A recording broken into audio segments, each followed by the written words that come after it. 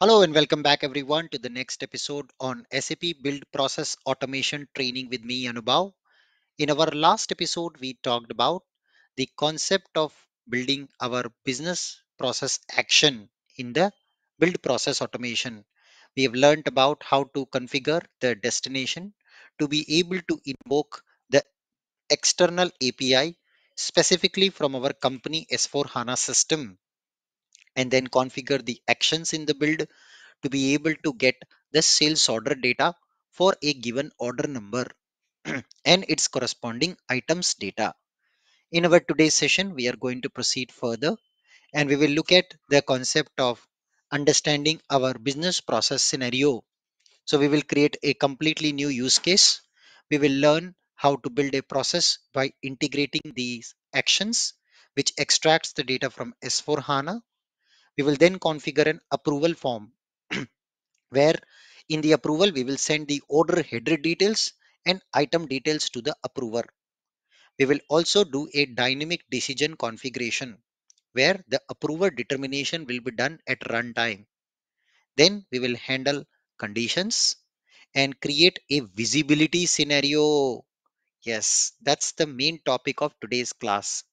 We will build and of course save and publish our process, release it, and then finally configure the build work zone site where you can start the process. So if your process is starting from a form, then you can actually create a tile on build work zone. So this was also a request from one of you in the past. Anubhav, can I create a tile in build work zone rather sharing the link with my business user to initiate the process? You will be able to see that. Then we will talk about how to configure process visibility dashboard for the end users to analyze the KPIs. We will talk about testing the process with multiple orders and analyze the dashboard at the end. So this will be a very interesting session with a lot of new concepts being introduced. The first part of the session, you will see predominantly more or less the same thing what we have done in the past also somehow, but the second part is pretty new and interesting for us. So let's get started and understand our scenario first. So I would like you to meet different personas over here. So the first persona is the citizen developer. The job of citizen developer is to design and deploy the business process with process visibility scenario. This is where you and me come into picture. But for who we do all this development, we do it for our users. So we have different user personas here today. So what is our broad requirement is to start a process with a order number. The input to this will be an order number. This order number data is stored in my S4 HANA. You can see all that stored in VBAC table. We will retrieve the order details from S4 HANA using our action which was configured in the last episode. Then we will determine the approver based on the sales organization of that order. And then finally, we will configure something called process KPIs. What is KPI? Key Performance Indicator. So if you look at a student in a class, what are the KPIs of a student? KPIs are how many hours they study, what are the marks they scored in mathematics, what are the marks they scored in English. Yes, what time do they go? Are they punctual on the school? Yes, what is the overall percentage of attendance? These are the KPIs.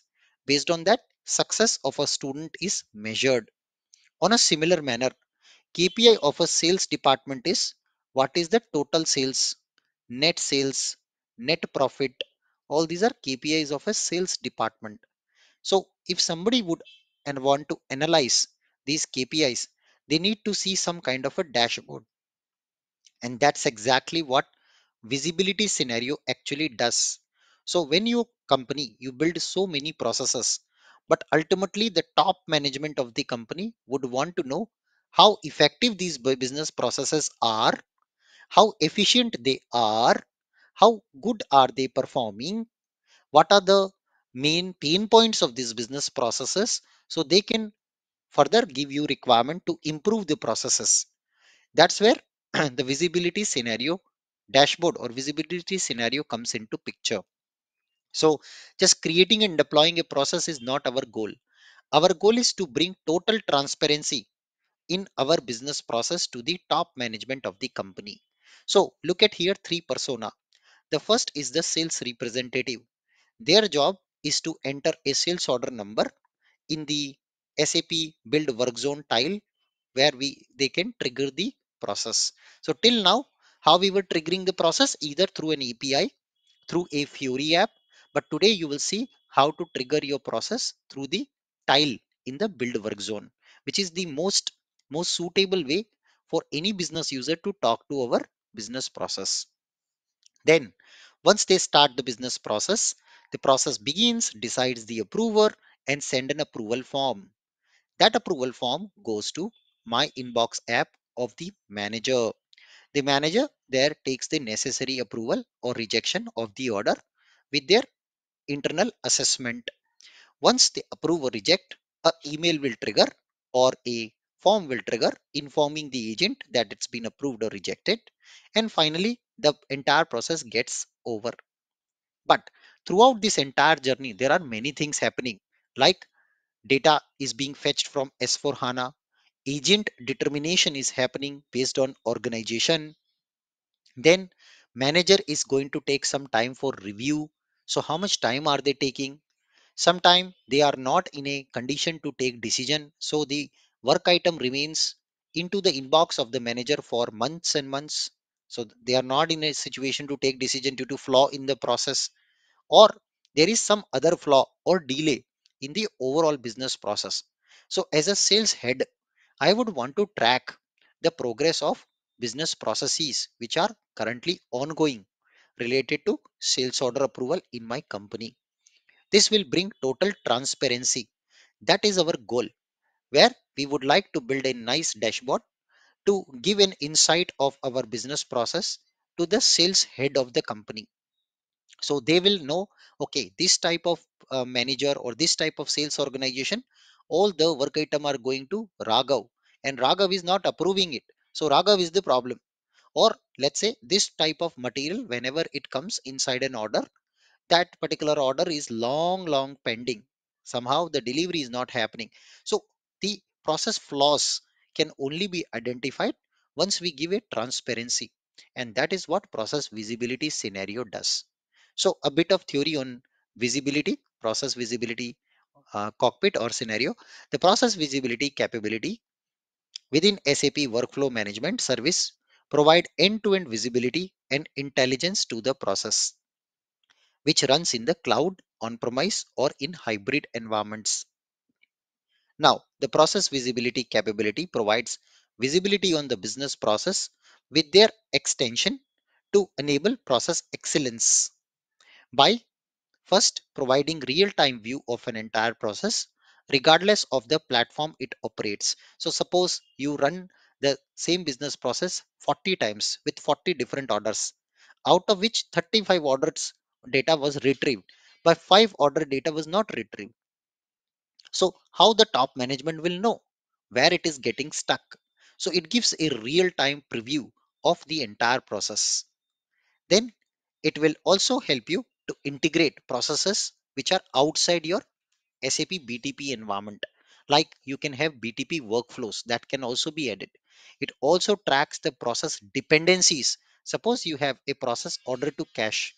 Once that is done, then only you have another process procure to pay. So these process dependencies can also be tracked with the visibility scenario. It provides actionable insights to steer the process forward and provide performance indicator, the KPIs, like a student have a KPI to the business, to the top management to understand the current and past performance of a business process. The capability provide process workspace to track processes in real time. So there's something called process workspace tile where all the processes can be tracked, searched, filtered, and analyzed KPIs or performance indicator and view the detailed information about an instance. This is process visibility, what you will typically have. Now, if you want to learn more theoretical aspect of process visibility and more detailed preview of it, then you can actually check the documentation link which I will provide as part of the material. So as part of our study material, this PPT, we are providing this link. You can go to this link and you can read more about it. However, I will show you practically so that you can understand it better. So the whole idea is we are doing it for our sales head. Yes, and that's why we need to run this entire end-to-end process. So it's time to get into the system and trigger the whole thing now. And let's begin to build our process and click this visibility scenario dashboard. And Wahala, I've got 5 instances. Cool, na? So you see completed, on track, you can filter. So the sales head can see what are the instances which are at risk or which are at critical stage. Remember the 5 minute time frame and 10 minute time frame we did. So that they can actually filter out if time exceeds. And then they can go to any of the instances which are completed. They can actually view the overall details about that instance. Yeah. So that is what they can actually do. You see the complete process, how much time each step took in the system. It's showing there. It's showing there. Nice and beautiful. You can track it. You can track it. So this way, the top leadership of the company will get complete transparency of a business process in our company, in our organization. And you can see a nice graphical dashboard also. And you can see total net amount by sales organization. So it was 803.22 thousand. That was the total net amount by sales organization CCPL. We did not approve yet the other one. If I do that and collect the data, then I will see another one also. This is the custom KPI we added to the dashboard. So let me do that. So I go back again and I approve the last one, which is this one for another sales organization, which was 16 SO. I click on approve. Once approval is done, I will get one more work item, which is approval confirmation. Yeah, it's approved. I click on submit and this is also now done. So as a result, if I go back and recollect the data, yeah, I will ask computer to reprocess the data. Yeah, you have to do this. It's very important. Done. And then you can come back to your dashboard again and you will see the total amount per sales organization, that custom KPI which we added. So I go to the dashboard and Wahala, you will see here the sales organization wise. So you see CCPL and 16 SO. There are two for CCPL, one for 16 SO. And then you can also see the total amount. You see CCPL 803 and 16 SO 500,000. So this kind of a beautiful dashboard, they will also get it. The custom KPI, they can analyze how the overall processes are doing well in my organization based on process visibility scenario. So it gives a very meaningful information to the top management about what's going on with your business process, to find the flaws, to find the issues, to find the difficulties, and eventually overcome them by improving the process with continuous improvement.